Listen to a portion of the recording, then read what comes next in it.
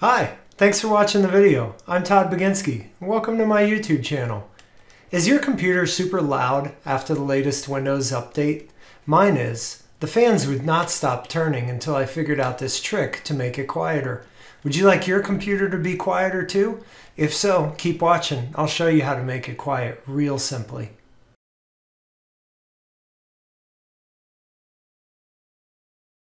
This is very easy to do. The first thing you do is go to your Start menu and right-click it, and then select Power Options. After you've done that, click Additional Power Settings here. Then, it doesn't matter which plan that you're using for your power now, pick Change Plan Settings. Finally, dig in one level deeper and pick Change Advanced Power Settings. This will open up a dialog that looks like this. You're then going to scroll down to the bottom and go to Processor Power Management.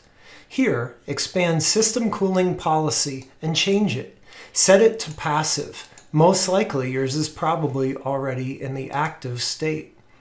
Then, for the maximum processor state, yours is probably at 100.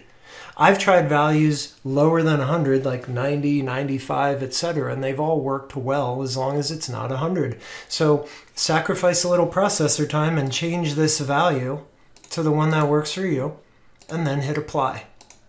At this point, your computer should be much quieter and that fan shouldn't turn on as much anymore. Thanks for watching the video. I hope it's helpful for you and quiets down your computer. Go ahead and like the video and share it with your friends too. I'll see you next time.